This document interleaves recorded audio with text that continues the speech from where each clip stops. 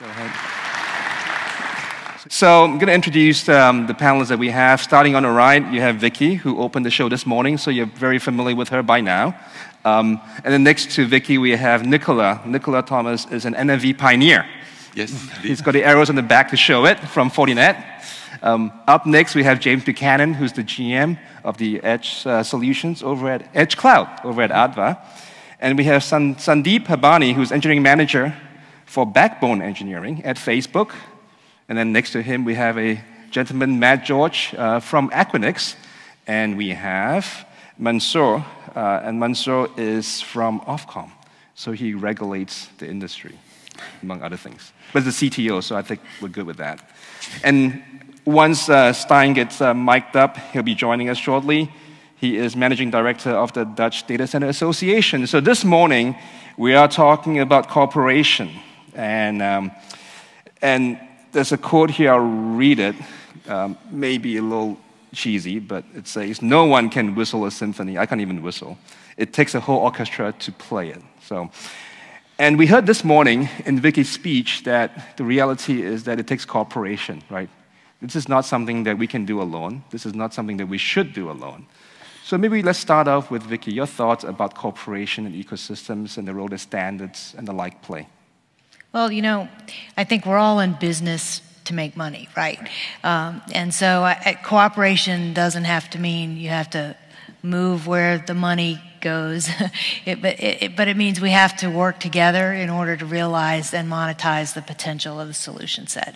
And at Verizon, we've built our solution stack for SDN based on an ecosystem of partners, and not everyone has chosen to do that, but we chose to do that because we felt we could get the best innovation at the fastest pace by doing that. And if we tried to do it all in-house, we couldn't get there as quickly and we couldn't satisfy customer requirements as quickly. We also learned during the process that customers care about strong brands together, and it gives them a sense that as they make their digital transformation journeys, if there are other strong brands in the boat with them, then they're there with them for the long haul, in the long run. And so that was very important to us as we built out our ecosystem. We also know that there's some spaces where we excel and we have endowments that are right for us to win in the business, and there are other places where others bring those to the table at a better pace or a better core competency than we may have. And in order for us to move beyond being a service provider, because we don't call ourselves a service provider anymore, we haven't called ourselves that in many years, even though the industry might try to put labels on all of us.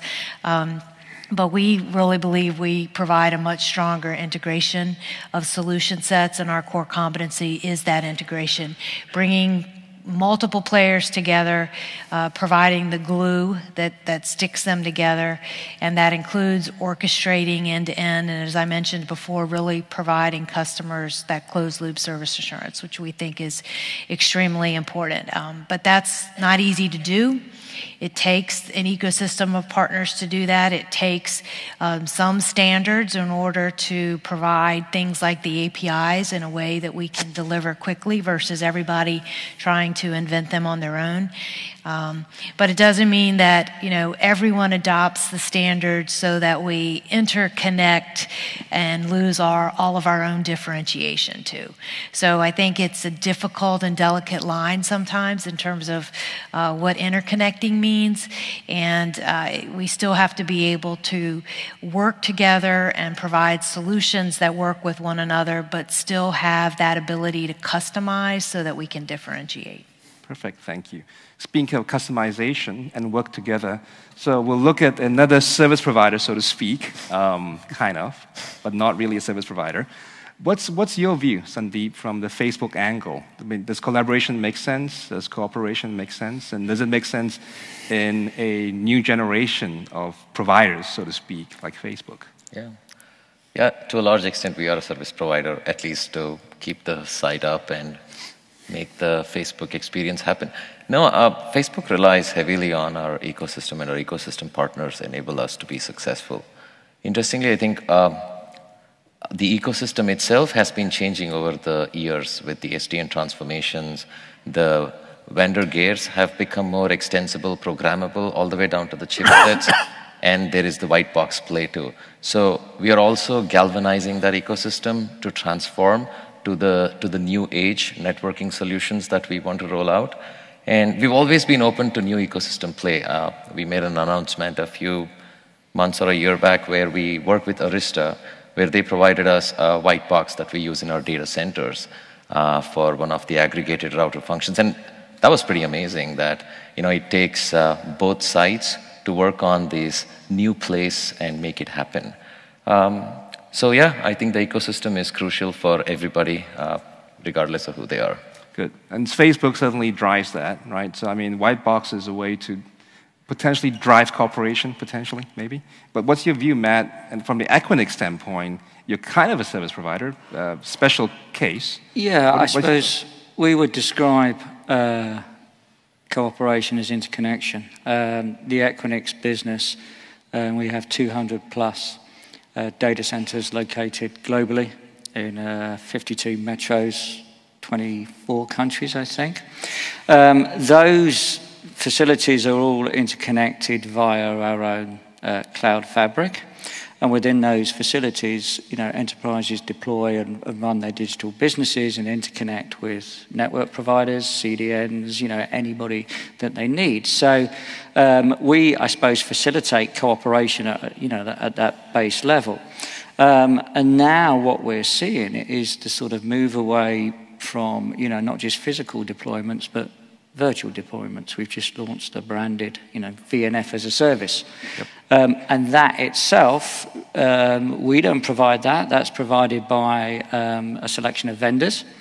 So we need cooperation to deliver new products, to continually make us relevant to the market. But I suppose the core of our business is that we have vertical markets, ecosystems with partners, suppliers, vendors connecting together under our data center roofs.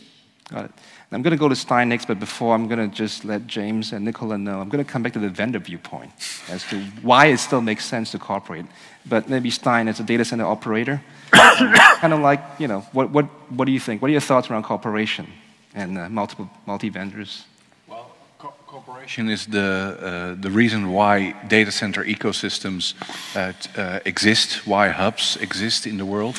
And especially here in the Netherlands, if you look at Amsterdam, it's all about collaboration. It's all about being in the proximity of all the services and providers all around it. You see the campuses around it, like hyperscale campuses, regional campuses. It's all about connecting towards the new players, the new cloud players, security providers, exchanges from all the types.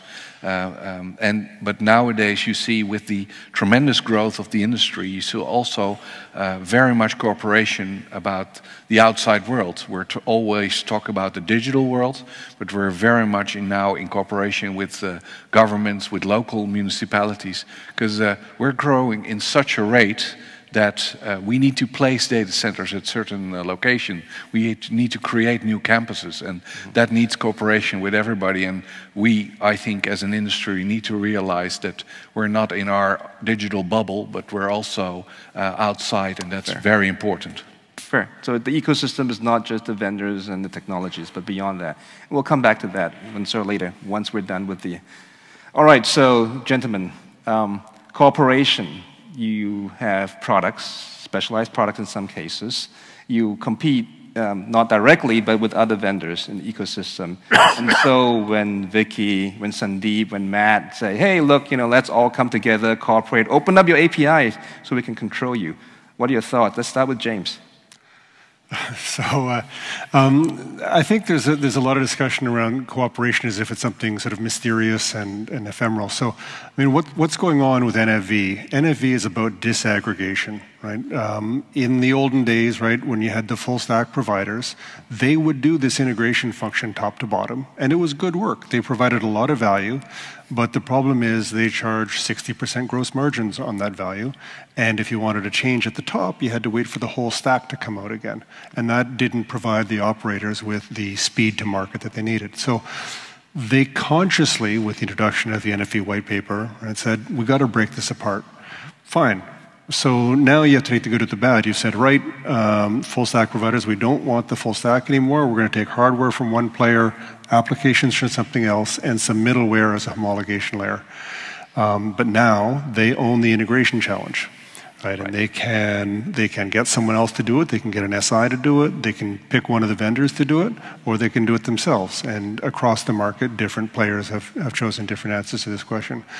But that's what's going on, right? Is that disaggregation, or sorry, the integration function has come out into the wild, and it's what the industry has to solve. And so, yeah, we have to work together. But, you know, money talks, and we all do our jobs. Yep. So what's your take, Nicola? Wouldn't it be disaggregated? It is. Okay. It is, and that's the key point, and the customization also. So if you look back, especially this industry, we cooperate. That's the same internet over the planet. It's not happening out of the blue. Right. It's bringing by the standards. I'm also participating to the standards, but at a very slow pace. Very, very slow. And all those things accelerate. No service providers like Verizon cannot just provide you one solution for one problem. Right. They need to customize, they need to adapt, change happens. Change is the only constant, so we need to adapt and cooperate. And everyone dreams about it, because what's better than a league of experts working in harmony to provide, that's what you want. You want the best of everything and work in harmony. It's a good goal, and then you have the competition. Yes. Everyone needs to get their share of that, etc. That kicks in. But today, everyone moved to that direction with a lot of automation, and we work with almost everyone. If you look from a pure security perspective, you have to secure something. You don't secure nothing. That doesn't make sense, and it's extremely expensive. So the best for us is to be able to adapt in the orchestration, to be able to secure the orchestration itself and the thing that is orchestrated. If we move away without blocking, but try to get along with and provide the best security, everyone works well too. And automation allows to have a better security posture.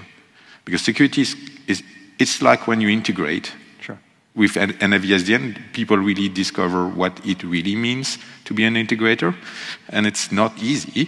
Mm-hmm. We can debate how much the value, but it's not easy. It's not an easy job, and we need to make that easy job automated. So it's even more complicated. But the result is you can take a very complex problem, and thanks to automation, replicate that. So the value, the cost of doing that for 1,000 people, mm-hmm. per people, change dramatically. Sure. And then you can have a better posture from security, which we love. So I think that's fair. We'll come back to that point. I think the cooperation through APS and automation will come back and look at maybe whether that's the reality and that. But maybe, Mansoor, any thoughts about this whole cooperating? Is it always good? I think it's better sometimes than others. Yep. And I have lots of thoughts on this, so I could go on forever. But I think it's interesting, the comments we heard, you know, we're in it for the money, somebody said. Yes. I think there's also an ethical aspect as well, but, you know, money is important. You said that it's all about interconnection, which you would say that, wouldn't you? I would. You would? But I think interconnection has always happened, interoperability has always happened, standards have always happened. So why are we all talking about collaboration? Why are things different? There's a few drivers for that. I think the first one is, if you look at the huge diversity and complexity of solutions that are out there, part of that is driven by disaggregation, as James said. So you simply cannot use the old model of standards, interconnect, and systematically test every combination. It's just not possible anymore. So operators and everybody else who's involved in this space knows we need to do things differently. And that's, I think, part of the reason why there's a big spur to different ways of collaboration, which you've seen springing up. The other thing is, I think there are times when, to your point, is it good or bad? There are times when industries collaborate a lot, and there's times when they kill each other. So why? Why is that? I mean, here I think we're in a particular status where the whole of the telecoms industry has got its eye on other people's business, basically, which is there's a universe that's expanding. Connectivity is a big opportunity for everybody in telecoms, so there's potentially an expanding universe, and therefore, you don't need to necessarily button down the hatches and keep yourself to yourself to get a part of that expanding universe. At the same time, I mentioned about the complexity and how difficult that is, so to get a part of that expanding universe, there's a need for greater collaboration. But the bottom line is still, it's a really tough, competitive world out there. I think a lot of people focused here on the business side, which is slightly ahead of the consumer. The consumer world is savage, especially in Europe. Competition is rife. So we need to lower costs as well. So understanding what we can share as well as cooperate is a key point as well. So to that point, yes, Matt, you had something. Yeah, I think picking up on that, I think what you sometimes miss, you have to look, I think Victoria was saying it earlier in her speech, about what's the actual business outcomes now in the world that we're at. And if we pick up the point, and let's take the interconnection point a bit further, and not just a general term. You know, we get to talk to a number of our enterprise customers who are looking at different ways of working, different ways of delivering their solutions. So the OTT providers, for example, you know, traditionally they would have to go through a CDM provider, sign up to a long-term contract, they would have to use a network carrier. You know, they're looking at how can they do these things on demand when their business suits it. And these players are becoming big enough now to actually demand that for the industry to change their business models. So we see that. We see it happening not just in businesses like broadcast, we see it happening in e-commerce, where you're seeing transformation from traditional high street to the digital variety. And that's what's changing. And the business outcome is effectively what you and me want. We want services delivered, good user experience when we want them. And I think that's going to drive companies to collaborate. But of course, we are all in it. There's a commercial side to it. There's always is. But I think we should look at those business outcomes sometimes before the sort of technology, if that makes sense. I think that's fair, right? I think we've all talked about business outcomes, and that in many cases, you have to drive cooperation to do that. And the negotiation becomes the type of cooperation, right? So we've talked about, yes, certainly cooperating is fine. But at the end of the day, is if Fortinet, I mean, ADVA less as a platform, but we'll start with, you know, we have one vendor that historically was integrated, so we'll go after you. But still is. But fundamentally, someone's coming to you and say, you know what, the customer is telling me, you know, Vicky's telling you that, Sandeep's telling you that, and actually Matt's telling you that. It wants me to create a marketplace, right? Because the end customer has a choice between Fortinet and pick your other favorite, you know, security vendor. From your standpoint, do you cooperate to a certain extent? Do you cooperate but hold out and hold some key aspect? You know, what are your thoughts on this, right? Cooperate fully or not? And how? In that case that you describe, marketplace and all that, it's you're based on the platform. Right. So in that case, and we are in that platform, yes, and that marketplace with my two neighbors. Then I cooperate fully with the platforms to get the best out of it. And on the network side, commodity is not totally there yet. So you really need to have a full collaboration to get the maximum out of the NICs. Technically, it's not that. Give me a NIC and I have 100 gig. Doesn't work that way yet. Right. So we need to cooperate there. And then that opens up a market. Correct. In which I compete with my competitors for the value I can bring. Well, I think that's fair. So if you are confident in the solution, cooperating should not hurt you, strictly speaking, because in an open market with more markets, you should to be very clear where you collaborate. Yeah. to be in the platform and where you compete. Once you're in, you compete. Right, and so what we're saying is the cooperation, the new world of cooperation is such that it results in, speaking of best of breed, right? The best of breed ecosystem, supposedly, right? It's supposed to do that. And therefore, everyone wins. Consumer wins, the best vendors win, the service provider wins. True or not? Yes, Mansoor. You want to go? It sounds like perfect world, right? We are a competition regulator. I know, you are. I have to remind you of that. So I think there's a nuance, and so you're right to put the consumer and the citizen first and say what's in it for them. Yep. And there are many ways of collaboration that's good for the consumer, and you mentioned greater choice, and that's what we want in the UK in particular. There are some types of collaboration that will be bad for the consumer when you're actually limiting choice. So I would just remind everybody that it's really important that when you do configure these things, and especially industry-wide collaborations, that you take that into account. I know, having participated in ecosystems such as TIP and OCP, that at the beginning of every meeting, they almost recite like a sermon from the Bible of the antitrust laws, etc. But that is important. So the only reason we're doing that and making sure we're keeping a close eye on the collaboration is to make sure that it's in the interest of the citizens. Correct. Yep. So, yes, James. Well, I just wanted to pick up on your question, maybe a little bit sideways, on the cooperation question. So Fortinet's a very interesting company, right? So they are, I will say honestly, a very good partner as an application vendor. They play within. It's not because he's sitting next to you, is he? Not because he's sitting next to you. But yet at the same time, they have, as a matter of corporate strategy, made a huge investment in ASIC-based forwarding and security. And so they play, as I've seen around the industry in lots of different accounts, with a pretty straight bat. You know, hey, listen, we can offer you this as an integrated solution, if you will, the old way, but we've invested a lot in ASIC, and we think there's value. But also, we can play as an NFV provider. So I think, you guys are great. Thank you. So, wow. In contrast to some others who will really try to hold on to the old game and fight for as much as they can. And can you name them? No, I'm kidding. I'd love to. Well, the audience probably can.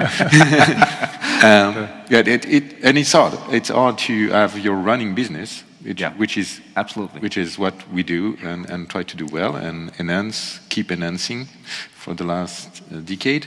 And also bet and go with another model and another way of doing business compared to give you the whole product, all setup. Sure. So let's talk about cooperation, automation. We talked about cooperation, APIs, right, being key to collaboration. Let's speak about APIs and maybe the reality of APIs.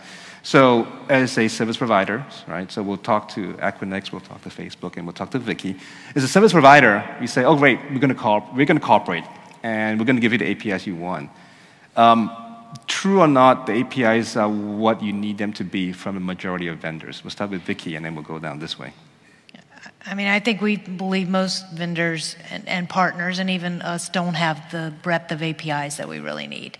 Right. And the customization that's still required is challenging. So while everyone may publish their own APIs, they're all different, and they don't necessarily follow a standard that we could actually build an integrated solution to. Correct. So, and I know the answer. We have a RESTful API is the answer, isn't it? Right. Yes. It's a very restless API. The restless API, that's what we should do. Yeah. You heard it here first, the restless API. Excellent. So, Sandeep, true or not, automation, APIs are all that you ever need, and if not, we'll just white box them away. I'm kidding, but yeah, go ahead. Well, I think it's partly true. It's to each shop, it's its own set of problems and optimizations thereafter. If you look at the first version of automation that we rolled out to manage our fleet of networking devices, it was actually based off of CLI scraping, SNMP, and syslogs. I mean, it was great. It served the scale that we had, but it didn't when we hit the next step function of scale, right? At that point, we were grateful. We worked with our ecosystem. They provided us the APIs, be it XML, RPC mechanisms. It again took us to the next level of scale.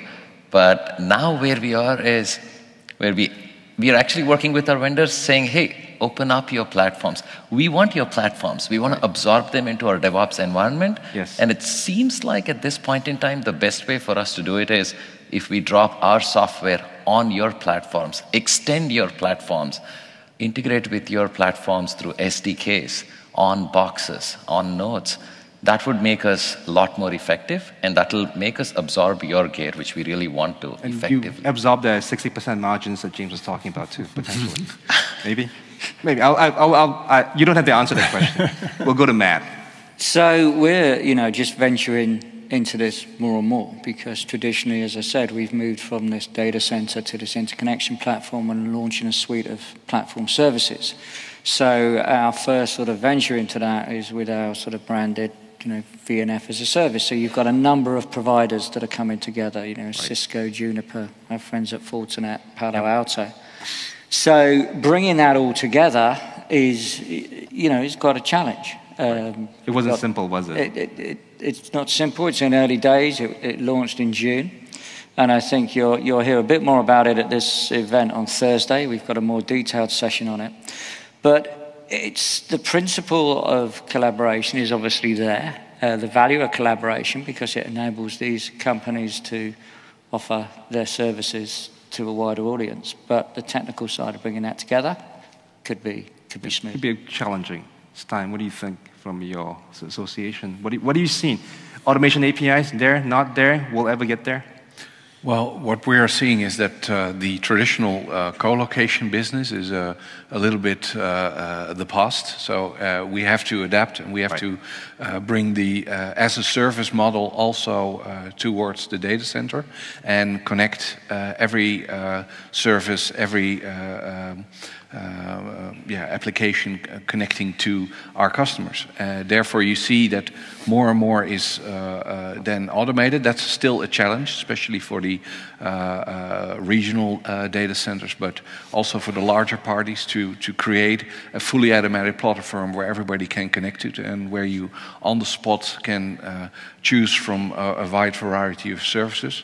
One example, for instance, a great example of collaboration in the Netherlands is MBIP, the anti-DDoS cooperative. That is a very interesting one, but many people are using it to sort of like fence off these attacks. That's really created by the industry, so many people are part of that. But there are many customers that don't want to go for that and want to choose for one of the other anti-DDoS systems, and they want to do it on the spot, and that needs an automated system. So maybe, Mansoor, do you think we'll get to the point where the automation from all the vendors are ever there? Can you regulate that? Oh, we can regulate anything if it's useful. It has to be useful, of course, but we tend not to regulate where it's not needed. But I think the full automation, what we're talking about, so what we're talking about here is the new interconnect. So interconnect between programs. Full automation, I think, as mentioned by Veronica, is probably across the board is probably still a little bit far away. I would have some security concerns if we were pushing too far on that, to be honest, because we have a big focus on the security side. I think that increasing interaction, interworking between APIs is definitely going to happen. And as Sandeep pointed out, it doesn't need to be fully about automation. You did it pretty manually in the beginning, it worked fine, and then you build on that. I think that's where we're going. I mean, even regulators do APIs. We have an API, so we collect a lot of data from all the operators in the UK. Yep. And over the last year or so, we've opened up an API that any business in the UK can just interconnect, take the data directly, the raw data, and build it into their software. And we see a lot of, for example, rental companies and many businesses building in that data into their program. So I think that's the way to go, is not necessarily boiling the ocean by saying it has to be all automated. Right. I think just having a pragmatic view on data models and what you're happy to share, what you're happy not to share, what the data models are, and then the APIs can be built on top of that is a way forward, I think. Yeah, that's fair. Cooperation through data modeling, which is still a challenge, as we can attest to something like as simple as OpenConfig, for instance, where we're still trying to get beyond the simple router, right? But anyhow, speaking of collaboration and cooperation, how do you see that evolving? What are the best mechanisms to make that happen? Open source, open standards, which standard bodies? How do you make that happen? I'm going to pick someone. Any volunteers to start with? James? Sure. Well, I'll just take a run at it. So when you think about our space in Edge NFV, I mean, the ETSI white paper certainly described the framework within which we all play. Right. But I would say the industry as a whole adheres to it loosely. Very loosely. Very loosely. And I get into about 0 conversations a year with customers who say, please describe to me your implementation of this or that interface. And it's not really the relevant question. So I think the standards do a great deal in terms of just setting, okay, this is roughly the ballpark. You're going to be players here, here, and here, and here, and here, and here, and so on. But really nailing all the APIs is about impossible, right? By the time a standards group can figure it all out, it's long past when people like Vicky have had to implement it. So speaking of Vicky, so can you mandate those standards? I mean, maybe not the standard, but mandate the template, mandate the APIs to your vendors to drive the cooperation, collaboration? Well, I think in some cases we probably could, but I could also stifle a lot of innovation if I do that as a practice. One area in particular that we're working on very diligently is with the MEF, for example. So, it is important to us that the interlude and sonata interfaces get more fully defined, but it is challenging to get industry cooperation to write those definitions. I have folks on my team that are working on that, like Dr. Mehmet Toy, but we also need others in the industry to contribute, because it won't work if it's just one and then we're the only one who adopts it, right?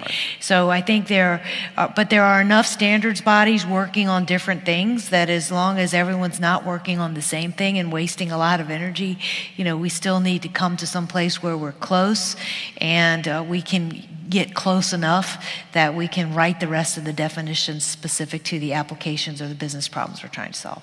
Fair enough. So let's see, Nicola, any thoughts around the MEF? And a very good intro, because I'm leading the MEF. That's what it's all set up for you. This application security. Go ahead. And there is a whole continuum between the standards, which is agreeing on the commons.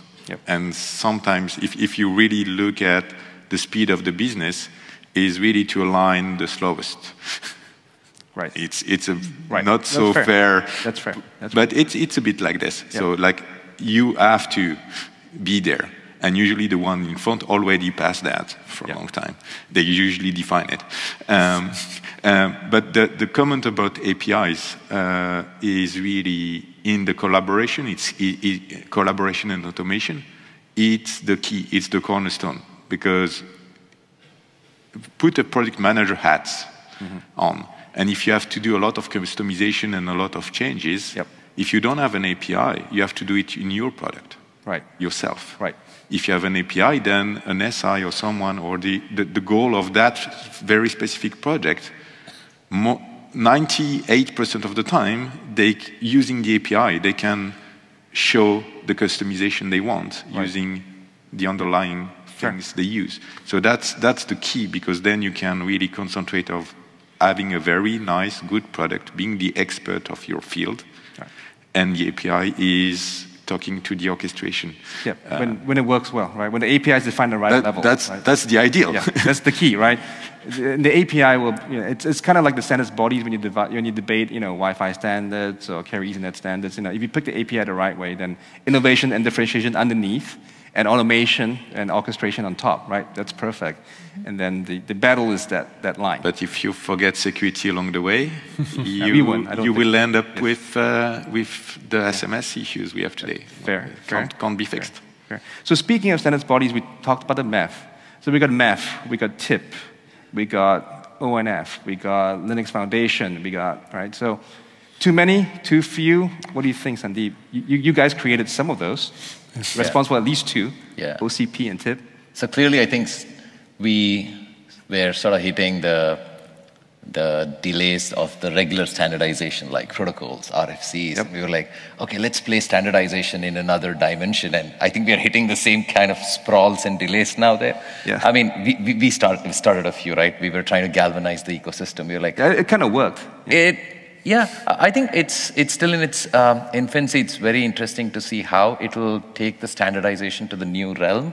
We've been trying to galvanize our ecosystem, right? We've been trying to open source our switch operating system. We've been trying to open source our routing stack that we call as OpenR. And it's not just for branding, right? It's trying to galvanize the ecosystem and see more standardization out there and create these building blocks outside of Facebook too. But you're right. We are in that infancy stage where possibly we have sprawl too. We do have sprawl. Yeah, it's interesting to see how it will evolve. Yeah. I mean, part of it is, the open source thought, right, which is let 100 flowers bloom, or 1,000 flowers, or 1,000,000 flowers, right? And that's great because it's supposed to be Darwinian, and only the best will win. But I think what Vicky was saying was the danger is that we have too many efforts going in the same direction, and then we end up getting diluted, which is really horrible.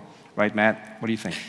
Yeah, I think I don't personally get too involved with that side of the business, but for us, we're looking at our whole sort of product management rollout. We've just one of our panelists who was meant to be here, Justin, has just joined us from Uber. So there's a sort of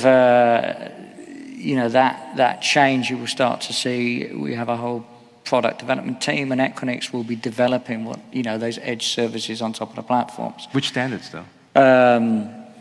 All of the sort of open standards platforms. The point, what we're making here is that I think you don't want to sort of stop that innovation. No. And we're moving so fast that we don't necessarily know what the right route is. So use of agile development, the ability to fail fast is very important. So you don't want to be confined by. I think that's fair. Speaking of moving fast and moving from, I think Stein, you talk about you can't just be a colo anymore, right? You have to move. So what do you see from a standards bodies corporation, open source? There's a lot of as you and your operators move on, right? And you look at OCP, TIP, ONF, LF Edge, LF networking. Maybe I miss a couple even, right? Well, the MEF's in there, right? TM Forum's in it too. TM Forum can now do open source, right? So, and Etsy does too, right? With OSM. So, how do you sort it out? Or your members, how do you sort it out? Well, I think that traditionally the data center industry has been very open and flexible to fit in everything in our business model. So therefore, we have created some room. But what I see, I'm in the standards in the Netherlands and on the European level, basically more on the data center side of things. But what we see, and it's still at some point on the facility side, it's a grown-up standards business. But on IT side, you still you see that is not at the same pace as the industry is. So it's always behind. And what we see at this moment, environmental issues, that our environment and sustainability is completely not into the standard committees, the working groups for IT and for networking. And that is a real issue because the EU Commission, the whole next 4 years, is all about environment and sustainability. That's fair. So OCP needs to have a green seal on all the projects, and TIP too, right? Presumably, and MEF and TM Forum and the like. But what do you think, Mansoor? No, I totally agree. I think the zero carbon networks footprint, and actually there is a lot happening, and OCP is quite heavily involved. There's a number of EU-wide initiatives on lowering the energy footprint, and there's going to be more and more. And the GSMA has also published about reducing emissions, and Vicky also mentioned 10%. Reduction, or is it 10% lower for 5G energy consumption? But I think if you look at the hardware space, there isn't a lot of standardization. OCP is pretty much a case in point. I heard there was a workshop yesterday on NFVI, multi-party standardization. I think that's a really big opportunity. I think it won't cause competition concerns. I think it has benefits for everybody. And I would really, and especially in the UK, there's a public-private, large-scale trials going on for indoor use, where we have a big problem with indoor. And I think NFVI platforms for indoor, as standardizing those, the hardware, is a big opportunity. For the rest of it, I mean, there's a lot of mergers and acquisitions going on between standards, so they are actually condensing. And recently, I think ONF signed with Etsy. ONF, Etsy, CNTT. An agreement. And ONAG and MEF on SD-WAN. So that's moving the right thing. But if you look at the way standards have developed, there's two things that need to change. One is it's been big blocks, 3G, 4G, 5G. But the reality is there's releases coming every year, release 15, 14. So actually they've moved to this agile development theme, but it hasn't been recognized as such. So I think this kind of interaction with ONF should teach the standards bodies how they can actually just restructure things to be much more agile. And I think the other thing is that standardization is usually focused on the interfaces only. I don't think that's good enough as we go into the virtualized world. I think we need to get more into the functions. That does cause some interaction with the actual developers of the functions, but in the NFV world, I think it's a really critical point. Yeah. The one thing I would say where I'm really wary of, and this might be polemical, is so if you look at the concerns on security, and there are really, really important concerns, the three things that terrify all policymakers and security agencies, as demonstrated by the recent EU report, are virtualization, open source, and 5G. They're terrified of all this stuff, for good or for bad. Yep. So none of this is really going to happen unless we actually sort that out. So I think there needs to be a concerted effort from the whole of the ecosystem to actually identify how we are, because there are ways of managing those concerns. Right. So it's really important. In particular, I think the management layer, the orchestration layer, especially the Mano layer. Yes. There's been lots of calls to homogenize that around the world. Yes. I think that from a regulator perspective, we would be quite against that, because we think that's one of the most dangerous areas to have a homogenized control of all the networks. So we need to bear in mind those issues when you look at where to cooperate. Fair enough. And correction, the CNTT efforts are the Linux Foundation and GSMA, but not the ONF. But easy mistake on my part. It's too many of them. But anyhow, so at this point, actually, we're going to make it more exciting. We're going to open it up to the audience. So audience, we have about 6-7 minutes. Probably time for a couple of questions. So think about what we have. It's very rare you have this esteemed panel of 7 experts from varying parts of the industry to talk. So questions. Yes, Dan. I'll just repeat your question. Go ahead. Everyone salutes the flag of cooperation. There are mics in the audience. Yeah, there are. But it's okay. I'll just repeat it for the purposes of time. Yeah. Everyone salutes cooperation. Yes, Dan. Yes. Where is the dividing line between it's good to cooperate and it's not good to cooperate? Excellent. All right, so Dan Pitt asked the questions. Everyone salutes cooperation. It's a good thing to salute. Where is the dividing line between good cooperation and bad cooperation? Yeah, well, we were founded 5 years ago as an association representing the data center industry. Now, 95% of the data centers in the Netherlands are part of it. And we have very strict, I remember the first meeting, they really were not very happy sitting in one room. And now 5 years later, from the beginning, we have defined very strict areas where we talk about and where certain areas where we don't collaborate. And that has worked tremendously, because we have so many common challenges, but we also have things where we are competitors and we don't talk about. So, example of a bad cooperation? Sorry? Example of those that you don't want to cooperate, well, that they've chosen not to cooperate on. Well, it's the connectivity and ways how you as markets, or how you as companies go to the market. Go to market. So packaging, things like that. So let's see, Mansoor. So bad cooperation is something that the organization frowns upon, presumably. It's illegal. It's obvious. Well, I mean, to your question, really, it's quite simple that there's a difference between collaboration to increase choice and a cartel. Right. So anything that reduces competition to the point that the consumer ends up paying more or has less choice has to be bad. And that's why, I mean, I was actually, I was on the board of TIP. So yes. It's absolutely true. They're very careful about this. And I think they're doing this in the right way because they're aware of the concerns. Basically, if you do common sourcing over many operators with the scope of limiting the choice and having a buying cartel, that's bad cooperation. Now, if you structure it in a way that you're actually increasing diversity by allowing for more vendors to come in, which I think is the scope of many of these organizations, then that's okay, but you just need to keep a close eye on that. That's the area we're concerned on. On the government perspectives, on the geopolitical perspectives, the national security perspectives, there's a new dividing line coming in, which is not about competition, it's about national security. Right. And that's an area that we're not involved in, because we're not in national security, we're about network security. But that is creating another definition of what's good and bad cooperation, which many people will agree or will disagree. That is significant, though, because it risks splitting it risks actually splitting into this whole area of collaboration that we're getting into. That's totally different. Thank you. Matt, you look like you have something to say. Yeah, I'm going to put this in the context of our business. I think it's about, you can't work with everybody, okay? So you need to make a choice, and ours will be about scaling our business. So, you know, how we sell our services, we have direct sales, and we're opening up more and more now what I would call channel sales, partner sales. So we need to choose the right partners. So the defining ones are the ones that can give us scale, that have good, you know, penetration in those markets.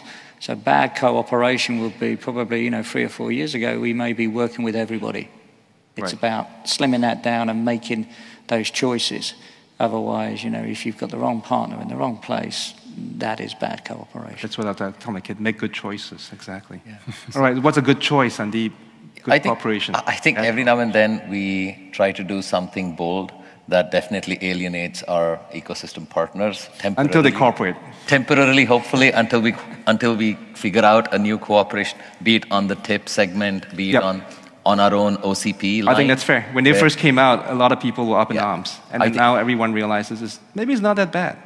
But I think being intentional and explaining the strategic play involved, if not anything, explaining our strategy in it as Facebook is important. So hopefully we don't alienate our partners for too long, and we all come around and work. I think they'll see the light eventually, as long as they figure out how to make more money or not. Right? So Vicky, what do you think? Good cooperation, bad cooperation? Well, I think there's, you know, co-opetition. Yes. Right. So it depends, right? And I think ultimately, the customer's use case often will dictate whether it's best to go, like in the Fortinet example, with a purpose-built piece of hardware, for example, and a fully integrated stack, because that fits a need uniquely than a more modular, NFV would. So I think, the answer is it depends. And so you have to start with what optimizes whatever the end user customer is trying to do, and the solution set may have to go there. And so sometimes even for us, there is this notion of co-opetition. We cooperate, but we compete, but we have to do that in a way that's, fair and ethical, but the opportunity is big for all of us. It's a big marketplace, and ultimately the customer will decide how it needs to play out. So fair enough. So Nicola, what do you think? I prefer to look at the good part. Good collaboration. It's like human relationship. Is to have a good common goals and stick to it. And if people come with hidden agendas, they cooperate, but they try to sneak in something else, or they want to defend another business, it never goes well. So we be very clear what the goal of the corporation is, and usually it works much better. That's fair. James, any thoughts before I turn it over to the audience again? Well, I mean, all cooperation is good cooperation, but I mean, I think the answer to Dan is Adam Smith, right? From a vendor perspective, if the role that is defined for us by Verizon or Colt or whomever says, hey, we want to buy this from you and nothing else, does that make sense for you as a business? Mm-hmm. We go away, we do our math, and if it works, and we play, and that's the game we're playing in. So I think that's fair. If the business evolves in such a way that you find yourself in this position in the ecosystem, don't fight it, but maybe find it do better at it. I think that's Fortinet has done, right? In other words, because otherwise they should be trying to spread the ASICs everywhere through OCP, right? All right. Next question from the audience. Yes, go ahead, James. Thanks, Roddy. I just wondered if Mansur could elaborate a little bit on why he's concerned about a homogeneous or a common orchestration platform, and what sort of security threat he thinks that might pose. Yeah, I was going to ask him the question offline, but now you've asked it. We might as well ask him. All right, so the question for you, Mansoor, is you talked about the concern about standardizing the orchestration and worrying about the implications of that. So James was wondering, why? Why is orchestration so bad to standardize when Vicky's dying to do it? No, I'm kidding. But, yeah, why? Well, yeah, maybe we should thanks, James, for the question. So if you look at the concerns from governments and security agencies about these paradigms of new paradigms of virtualization, 5G, and open source, is about the threat mapping that's out there of the potential damage that can be done to society. So if you read the recent report that came out, it's very high level, but the recent report that came out from the EU with the ENISA, it identifies orchestration and management planes as some of the most sensitive areas. Mm-hmm. So I think that's probably true. Obviously, it's not only just about stealing information. And if 5G is as successful as we'd like it to be, it's potentially about shutting down industries, shutting down infrastructure. But at the same time, if you can actually get control of the whole of the network and reconfigure it, obviously that's the danger of a programmable network that's not secure. Yeah. So obviously, there has been a lot of initiatives around the world about coming to a common orchestration and automation platform. So ONAP is the case in point, which is becoming very popular around the world. I think it's great that there is a small number of there's a number of orchestration and automation platforms that are adopted, just so we can actually scale up to an extent that there is that interoperability and it becomes workable. If that boils down to one or two, then it's the same as we have in our radio network supplier system, where you've only got 3 suppliers on a large worldwide scale. So the danger, whether it's related to national security concerns or whether it's related to simple reliability of the actual infrastructure, becomes increased. So over-dependency on any one supplier is a danger. I would say that over-dependency on any single automation platform is an even bigger danger in the same sense. Yeah, that's fair. So does that clarify? More eggs in more baskets, safer than one giant egg. We need diversity. Unless you have a huge basket. Anyway, but I think that's fair. So that the regulators don't always have the last word, as they tend to do. Any other comments on that last question? We're out of time. But anyone else want to add to that? Otherwise, again, the regulators win. I'm kidding. Yes, go ahead. Yes, yeah, security and security. I know, it always comes back to security, doesn't it? The threat models and the people developing those stacks, really the goal has been and still is mainly speed, development, automation. Security comes last, as usual. But with that model, you can't anymore, because you automate all the things. So you automate the threat. You turn a normal threat into a catastrophe with automation. That's fair. So that's why probably the regulators and the agency are very so concerned. Plus, it's done in an area where people developing the things have just a little view on what the security threat modeling and all that is, because they've been protected so far pretty heavily. There is some exceptions, especially coming from the standards. MEF is doing one, but the goal is really to define security services, so not what you protect. Correct. ETSI and AV as a security group I'm part of, where we also try to look at things, but I don't see the ecosystem or the market really using those recommendations and really implementing them. So it's security very is always an concerning. afterthought. I mean, the fact that we have the internet today says that security is an afterthought, but it should not be, right? It is, but you can't. In a fully automated CI/CD realm, you need to move left. If you want to fix anything, you need to do it at the beginning. You have to shift left to get more secure. No, I don't think there's any argument about that. So with that, I'd like the audience to give the panelists a rousing round of applause for all their time this morning. Thank you. And if you enjoyed Sandeep's little contributions on the panel this morning, and even if you didn't, we'll be welcoming Sandeep back right after the break. And I, for one, will be here to listen to him because we always want to hear what Facebook says because they know a lot, right? So anyhow, with that, we have a break now. We'll see you back here shortly, and we'll welcome Sandeep. Sounds good. Thank you. All right, thank you, everyone.